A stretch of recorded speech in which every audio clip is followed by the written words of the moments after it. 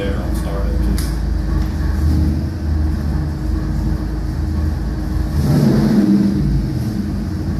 So the evac really wasn't worth anything. No, I doubt it. It's good to just kind of help. I guess the way to do it is go pull it off. See? Go ahead and hit it. Right now, Yeah. you don't want to tell it to cool off. No.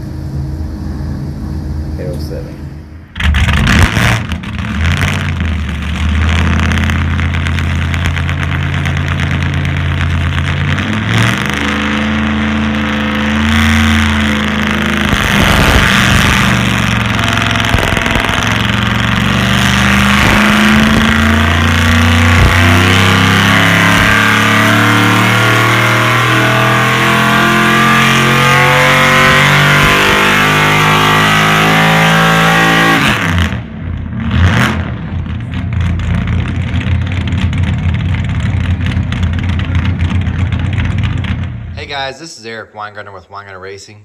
Today's video is about piston guided rods, and here in about a minute or so you can hear me repeat that whole thing again. The reason why is because later in the video I shot it, but it just wasn't good, and I already took apart the engine so I couldn't reshoot it, and I also don't have time. But this may give you a better view of what I'm even talking about. Whenever I'm talking about this piston guided rod thing, you're going to see it in the block here in a second, but these are what came out of my 477 big block Chevy that I competed in the Engine Master Challenge with it. This is a CP custom piston. And if you look at it, you're like, oh my God. Because if you look at the distance between the pin here to the crown here, that's a huge distance. Most of you probably know that. The reason why is because that 477, this one, is a 4.5 bore, but only a 375 stroke. Now in this video, you're gonna hear about piston guided rod. And the reason for that is this connecting rod right here is a small block Chevy rod. This is a 6.25 inch length, standard 2.1 inch diameter pin, rod pin. So the big block's 2.2 in case you're wondering, so it's 100 thousandths bigger. But really the point of this video is this, and it's really hard to see in the video, so what you're about to see anyway, but you see these, see that aluminum piece right here, another one right here? Really hard to see. What it is this. So these are aluminum washers that you have to sand down to get the correct clearance between my rod and the piston. And you can see it there. So when you're watching the video, you're like, I don't see what he's talking about. What I'm talking about is that right there and that right there. And it's just that, that's all it is. By the way, in case you're wondering some other cool things about this piston itself, these pistons have an 043 ring, which is, as you look at it, that's super thin. An 043 second ring too, and a 3mm oil ring. As you can tell too, it's got some other things. You can look there, that's a lateral gas port. And if you look closely, which is the camera in focus, it's actually the CP groove, which is through the side there. The idea is to get more air back behind this ring to force this out. And this thing really did seal up. It took next to no effort to turn this thing over too. I might say, whenever you're watching the remainder of the video, you might say, why aren't you using this for the blower thing? There's a couple of things wrong with the piston for using for a blower. We'll go through some of them real quick. This top ring, it's really close to the top of the crown of the piston, and for a blower deal or any power adder, really we move them down to get away from the heat. This way they don't build up so much heat, come together, butt and break. So this top ring really could be moved down. There's such a big oil accumulator groove in the second one that this could have been shrunk down to move this down. That wasn't done because it was run on NA. The higher you have this ring up in NA versions, you make more power in NA. It just makes the piston weaker. The other thing about this is too, for the power outer deal, is the wrist pin. This is a small block Chevy diameter wrist pin, which is a smaller diameter than a big block Chevy. And this same pin now is supporting a piston that weighs more than any small block Chevy piston I've ever weighed. This thing's super heavy because if you look at how much material we're talking about, this thing's got some weight to it. And it's supported by that same pin. And that same pin is also not a thick diameter pin. So definitely not good to use for a power adder for the roots blower that's going on it. Now the rod itself probably could take it. This is a 6250 rod. It's a scat rod, but it's got the ARP 2000 cap screws that I used. That way whenever I built the engine, I actually wrote the rod clearance on it. This one had 29, so 2.9 thousandths of clearance. The bearings on it, just to show you, these are coated bearings. They look black, but they're actually that way because they're coated. Very little wear marks that you can see in it. Of course, the camera can't focus anyway, but everything looks pretty good. There's one little groove right through the center, but that's not bad. So very good. I love coated bearings. Definitely a way to go. One other cool thing for you guys building engines, if you can get this, custom pistons, this is an option. See what that is? Which the camera sucks at focusing. iPhone, you should have left it alone. That right there is called a cram lock. There. There's a tool you stick in there and you twist it and you just tilt it this way and push it this way and you can get the locks out so much easier than try using a pick. All same with getting them in. These are heaven. So if you get them, they're round wire, but they got that little notch sticking up. With the tool, super easy to take in and out. My favorite. So if you're an engine assembler, you'll like these. Much easier than the other ones. Anyway, about to hear me repeat myself, and you actually get to see this in the engine so you can see what these actually do. But now you see it outside so you can see what I'm talking about. And I'm talking about that thing, which is right there and there. And you get to see what it actually does. Hey guys, this is Eric Weingartner with Weingartner Racing. Today I'm going to show you what piston guided rods are because I tore down my 477 big block Chevy that I used for the Engine Masters Challenge. I'm getting ready to take it to the machine shop to have someone else build the engine this time just because I don't have time. But this can become a blower motor. But I wanted to show you this because it's kind of neat. You don't really see this too much on the internet, at least I don't. And you might be like, I don't even know what you're talking about. In most cases, so I'm going to grab this rod here. In most cases, what you see is you have rods that are pretty close together like so. So the two rods, say 3 and whatever this one is, I think it's 4 obviously. They're really close together. They might have a little gap, something like that, right? And then if you shift the whole thing down, you'd have the same gap. And what's happening is to keep the rods centered on the piston, usually the rods are themselves, the two rod caps are so wide, they're taking up most of this clearance in between here, and there's only like a 30 thousandths gap, so about the size of the shim. Now I've kind of moved it, and that's what keeps the rod aligned with the piston.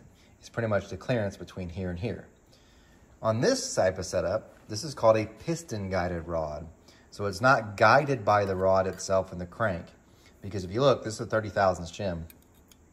Way more, considerably more, and considerably more. Usually on an engine, like I said, you could push the two rods together all the way over to the side and you should be about 30, a little bit less, it should be 30, 35, somewhere in that range. You're definitely not going to be 100. So that's like 60, or I think that's 70 and 70. You might say, well, how's that even work? How's that work? And that it's not right. That's because it's not guided from here. It's guided from there. See that aluminum piece right here? And that aluminum piece right here? These are special. Looks like it's the pin. It's not the pin. So I'm going to set this down real quick. Move my here. This right here, this little piece here, what you really think it's a pin, these are aluminum washers. And what happens is you machine the piston and you take these aluminum washers to go around the wrist pin and they touch the piston and then they touch the rod. And what you do is you sand these to get the right clearance for them. And what happens is that keeps the rod aligned with the center of the piston. So because it's piston guided, it's guided by the piston, the rod stays in about this place. Now you might be like, well, it looks like you're moving it a ton. That's because the cylinders are cold. So let's look at this side. You can see it better. Everything's cold. Nothing's warmed up. So it looks like it's got a lot of play. Really what's happening is it's not the piston, it's not the rod so much moving because there's only 6 thousandths clearance between that. It's the whole piston rocking back and forth. Which you're like, that can't be good.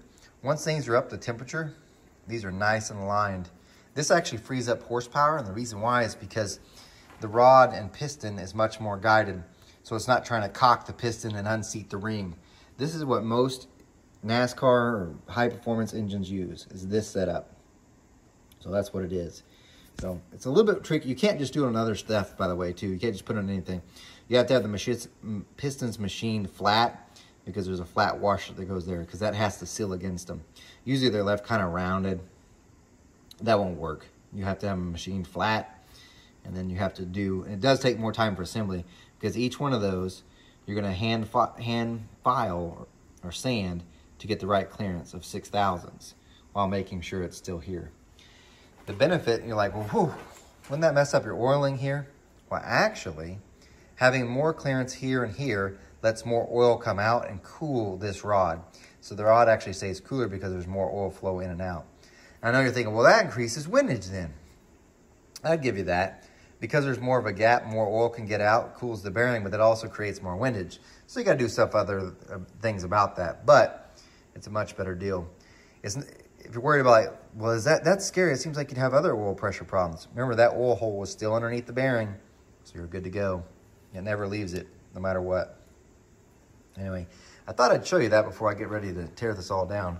Now, the new, since it's becoming a blower motor, the new rods are a big block Chevy width. So I should have backed up and told you this. This is a small block Chevy rod and a big block Chevy. Small block Chevy rods are like 2.1 inches wide. I know I've said that wrong already. I know completely it's wrong. But they are narrower by a big block rod by about 100 thou. So a small block Chevy rod width is about 100 thousandths narrower than a big block Chevy rod. So because of that, that's why we have this clearance. So in order for it to work with a small block Chevy rod, there's just a couple ways you could do it. They could have machined the crank where it's skinnier this way, or piston guided rod. That's the only two ways around it. Or, which is going to happen next, is these are coming out. This is the small block Chevy rod journal in here. They'll have a big block width, so the width of a big block rod, but the journal of a small block Chevy. Because this is a small block Chevy journal on a big block Chevy crank. I probably utterly confused you by saying that, but that's what it is. You might say, why did you do it? Well, the idea was, since engine master, we're trying to get the most out of it. This for sure helps not unseat the ring, so that makes more power. Having less friction also makes more power.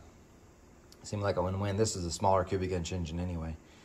The disadvantage is you couldn't do it on a bigger engine because of, or well, I guess you could have, but the only thing is like, well, then the small block Chevy rod weaker. The weakness is not the rod, it's the cap screw. And this cap screw is the same 7/16 that's on a big block Chevy rod. So same material every 2000. So yeah. Anyway, hopefully that gives you something about it. That's the reason for doing it, was reduce friction, better ring seal equals to more power. But now it's becoming a blower motor. I need a beefier rod than this. So on Molinar, it makes a small block Chevy journal, big block Chevy width rod that's going to go in its place is also longer, because these piston skirts end up being insanely long. By the way, if you're interested in buying this setup, I'll be happy to sell the rod and piston, not the crank. The crank's getting reused, but I'm happy to sell it. These are 6/250 length rod from Scat, ARP 2000 cap screws. These are custom CP pistons. They're pretty nice. Let's see if I, nope, there we go. But this is a 4.5 bore, 375 stroke. But anyway, guys, thanks for watching. Remember, I'm no Superman. I don't port cast iron heads. I don't know anybody that does. You guys take care.